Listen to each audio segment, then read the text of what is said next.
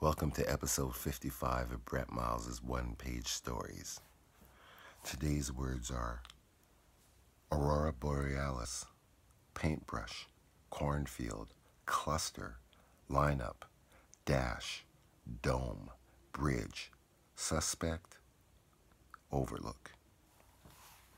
An alien in disguise among humans. It especially missed home whenever it saw the Aurora Borealis. The northern lights resembled the star rise on his home planet. Its planet was called Liniup, spelled lineup but pronounced Liniup. It was located in a cluster of stars just outside our Milky Way. They left it alone in a cornfield. The plan was to rendezvous at the Overlook, the place where they landed the mothership.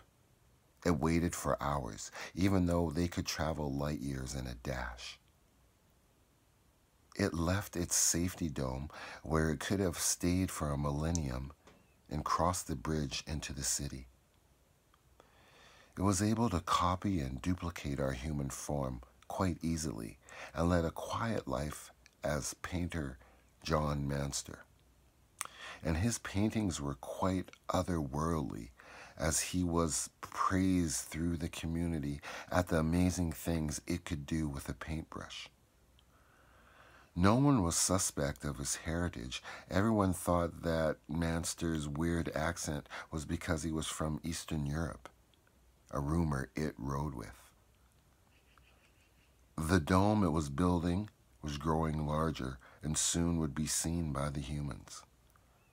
Its completion ensured that it would be able to lose this body and return home.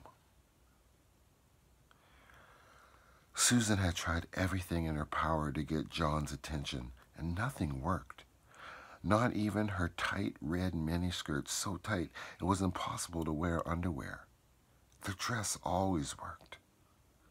Not on this weirdo, though. The end.